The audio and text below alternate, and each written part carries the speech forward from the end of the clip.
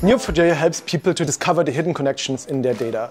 Everything that we do is aimed at making our users more successful with our product and more successful in solving their problems. NASA used graph databases to identify the people with the right talent much quicker so that we could get to Mars faster. I think that is phenomenal. It's predicted that by 2025, 80% of all data and analytics innovation will be backed by graph technology, and we have the leading product in the category. The thing I enjoy most about working at Neo4j is the fact that we're working towards something that's bigger than ourselves. To know that it's going to have an impact across all sorts of industries, all sorts of parts of the world. Every day I hear a new customer story or prospect potential of a way they would use Neo4j that just blows my mind. It helped investigative journalism, it helped NGOs, it helped cancer researchers, it helped space agencies. Looking at the graph, looking at a picture, moving those nodes around, having a view of the world through this piece of software. Everything is about a relationship, from the technology perspective on what we build, but also in terms of how we